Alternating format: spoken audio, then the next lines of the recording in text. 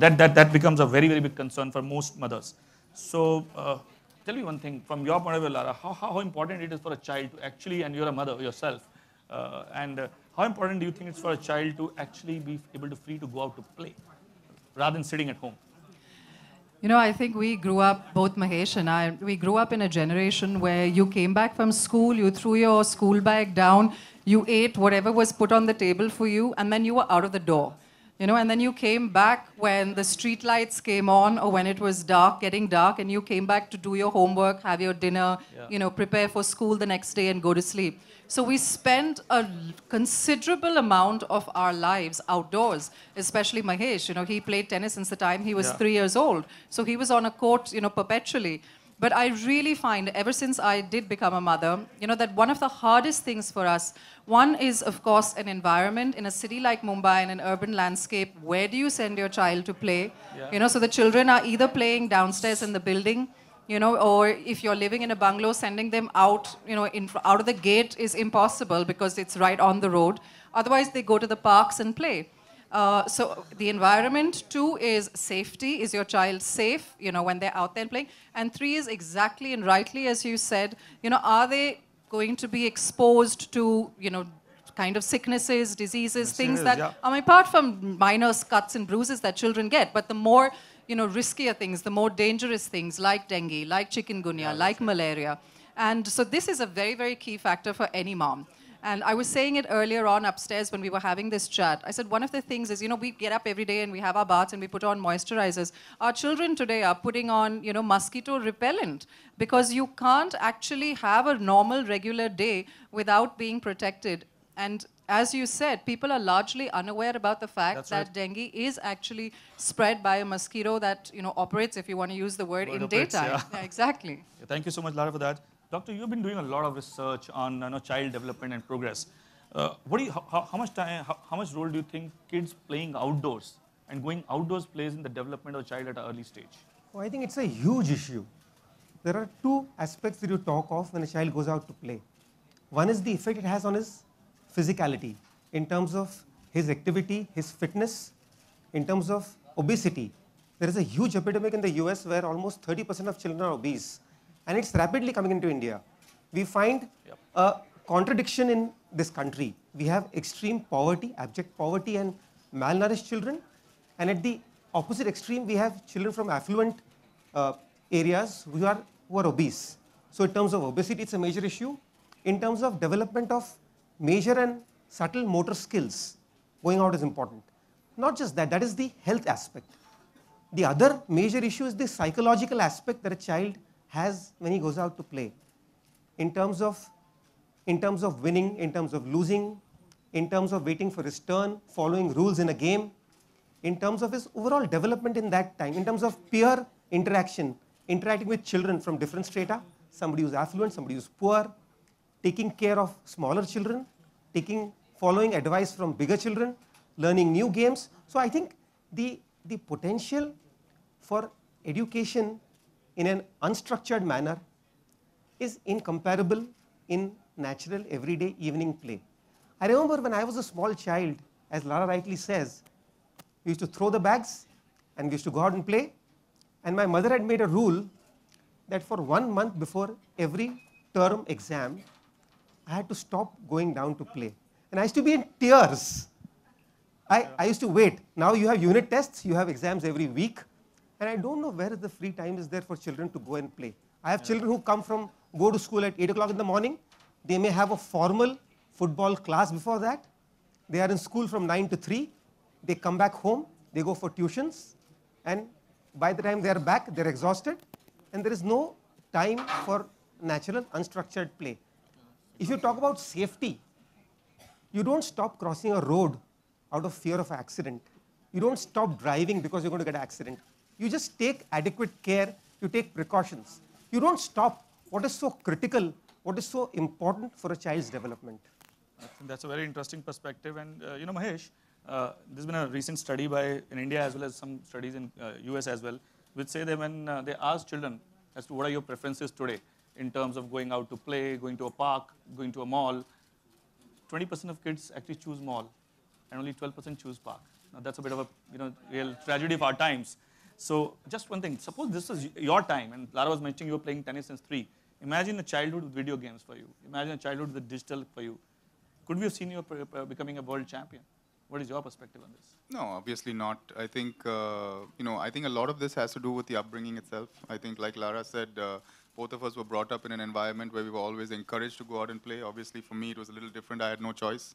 I was on the tennis court literally 7 days a week. And that's how we bring up our daughter as well. We're fortunate to have a garden, and Saira started playing tennis now for the last few months. So, yeah, when she goes out, we make sure that she's protected, and just for the record, it's not only a mother's concern, it's a father's concern as well. Yeah. So yeah, and whatever we use, have been using, hasn't really always been 100% foolproof. She still comes back sometimes bitten, and we're looking forward to trying this new product on her, and hopefully it fixes those problems. Oh, that's great. So Lara, what do you think from being a mother? What kind of awareness there should be created to mothers today about taking precautions? Because this is something which, as I said, 90% of India doesn't even know that dengue is a day mosquito. No, of course. We've been talking about children, and exactly like Doc said, that it's very, very important. Most of your social, interactions, the social skills that you learn, the social skills that a child learns in their formative years are learned on the playground. Rightly so, to share toys, to wait your turns, right. To understand different socio-economic groups, to understand that children might come from different backgrounds, but at that age they're all still kids. So this, for us as a parent, was extremely important, that Saira learned these skills, which is not something that we could teach her at home. Sure. And Mahesh and I spend, about 8 weeks in the UK whenever he's there for Wimbledon and the Queen's tournament before that, Queen's Club tournament. And that was actually the only time when Saira was really little that we were able to send her out, to play. And I noticed a marked difference in the motor skills between the kids who, that was a daily routine for them. And they spent all of that time in a playground. And then what Saira was able to do at the same age group, a marked difference in motor skills especially. And Mahesh always has this argument, ever since I've met him, he always says it's very difficult in our country to raise a singles Grand Slam champion. He says because genetically for us and the environment, we don't have the environment to be able to provide the kids, the facilities and everything that they require to make it. But I think this is one of the key things, because like you said, the kids would rather go to a mall, go to a movie, or sit with their iPads or some sort of a screen in front of them. So as a mom, for me, making sure that she gets enough playtime outdoors, like I said, that she's safe, yes, protected in a protected environment, but more than that, that the child is free to play, and she's not worried about being bitten, being stung, or, coming back sick, because now, she's in school full time, and I'm pretty sure most parents over here who have children know the process of getting your kid into the school of, at least the wish list choice that you have. And then once the children are in school, you can't really have them, having a lot of sick leave and days and things like that off. So if a child is going to go out, go into an environment which is supposed to be a fun, relaxing time for her, and then come back sick, it puts you into this vicious cycle where as a mother and as a parent, it's a nightmare to deal with. Definitely, yeah. So for us, we were saying this earlier, and if I may say this right now, somebody asked me, so what have you been doing for Saira? What have you been using? And I said that we were using, she has extremely sensitive skin, so I couldn't put anything directly onto her skin for the longest time. So we used, which for us was not easily available in the Indian market here, which was, just the patches that went onto the clothing.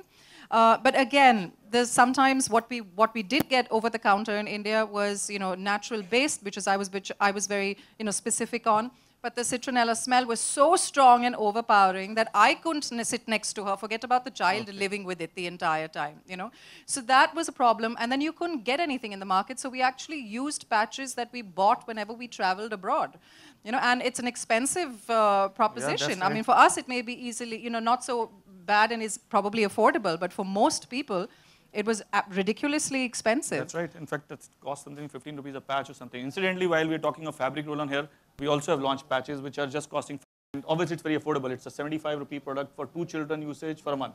So what is your thing now as a mother for this product now? See, I'll tell you the 3 things that immediately stood out to me.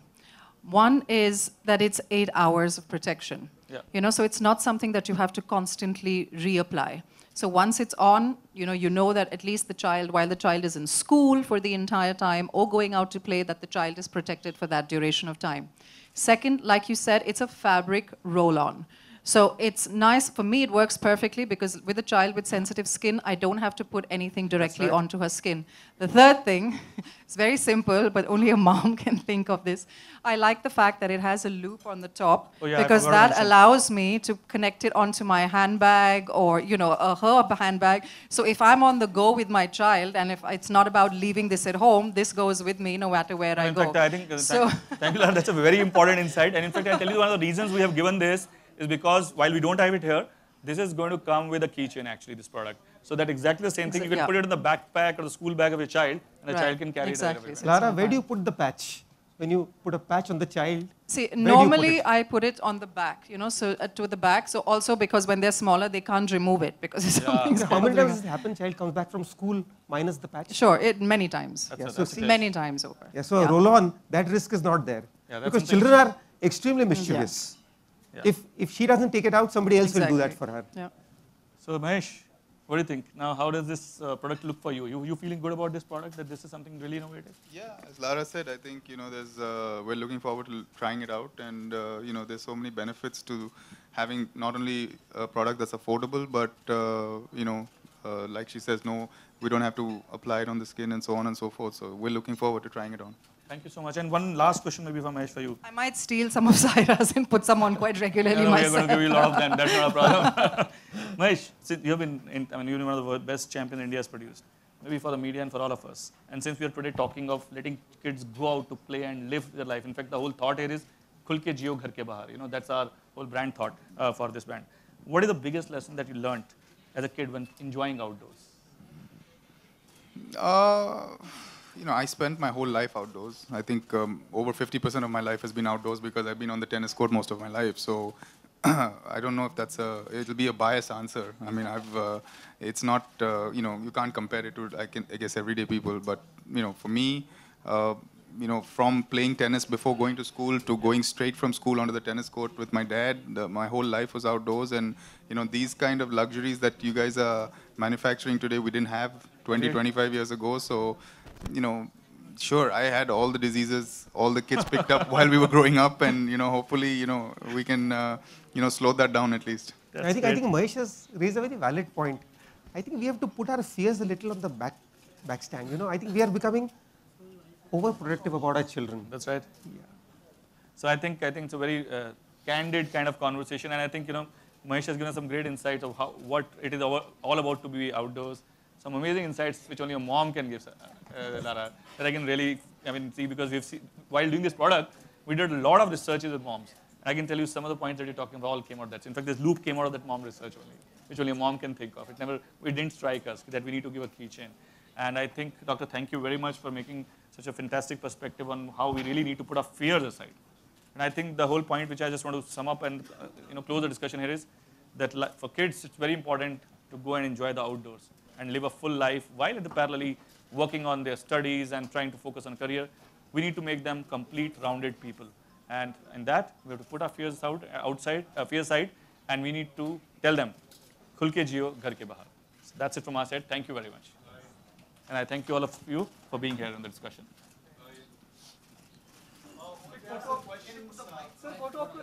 So any questions, we can open the house for discussion. Yeah, we can have a question here. Hello, good afternoon to all. This is for we can have Lara Dutta. I'd like to ask you how safe are these products for daily use?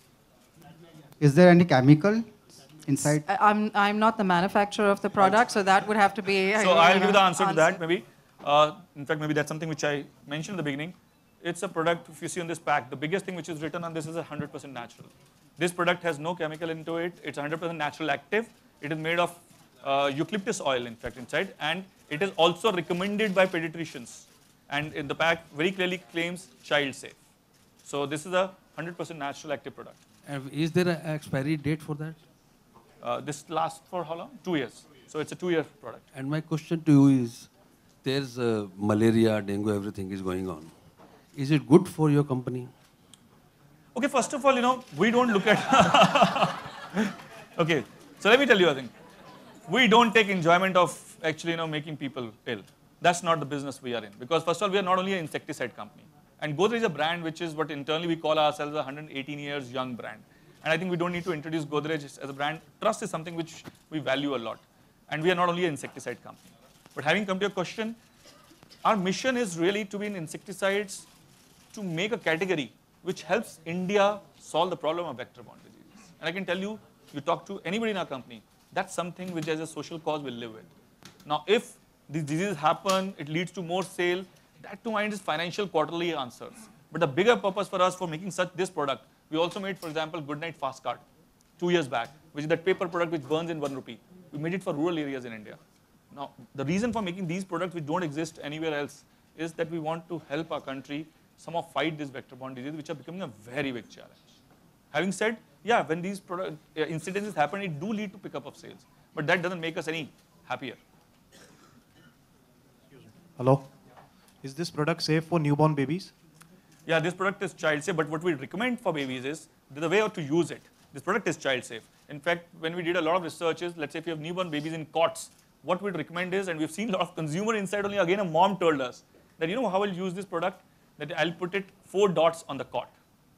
You know, so you can do that very easily. But at the same time, on a newborn baby, you can put it in the cloth of a newborn baby as well. This is a child safe product. Hi. Is this product will be available online on like sites like Amazon, Flipkart? Yeah, this product has it. Have you already started selling? Yeah, we already got listed across all online sites, and the product is already got distributed across the country in a large part of general trade, modern trade, and yes, it's gone listing on online as well. One more. So Lara just said that the smell used to really bother her. So I haven't used this yet, obviously. So does it have a bothering smell, the eucalyptus? No, it's got a very different kind of a smell because, you know, again, the fragrance is something which we tested. In fact, one of the biggest things that we tested very rigorously, we would have tested 5 different fragrances across consumers when we made product. There were 5 different fragrances. And finally, this fragrance is one which is, and you know, you will never get a 100% score ever on any fragrance because fragrance is something which is very subjective. Like none of us, if 100 people are here, you will get maybe 10 to 15 different perfumes which will be liked by people here. So that's one thing which we have to keep in mind. We have got a score of something like around, on that fragrance, 75% people gave it #1 score. So we've gone with that one.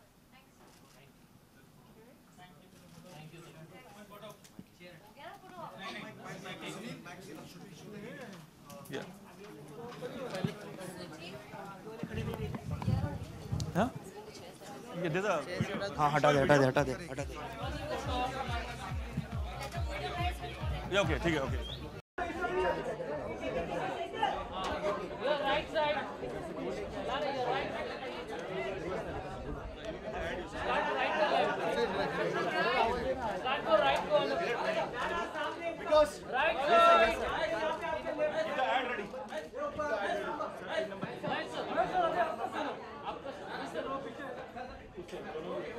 दोनों भी इस तरफ आइए, थोड़ा आगे, थोड़ा आगे, थोड़ा आगे.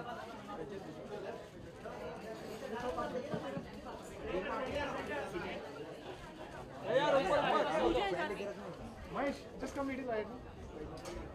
All right, guys. Thank you so much, photographers. I think you got your numbers. So we're going to soon play the commercial, the ad which has been created. It's an interesting ad for all the people who are sitting there. Let's enjoy the ad. In the meanwhile, we set up the stage for your interactions. All right, here you go.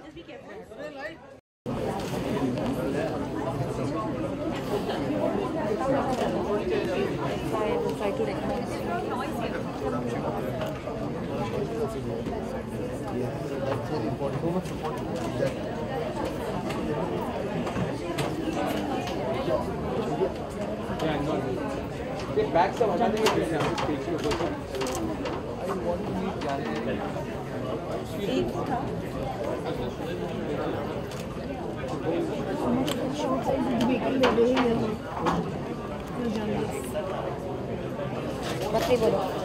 Much larger volume.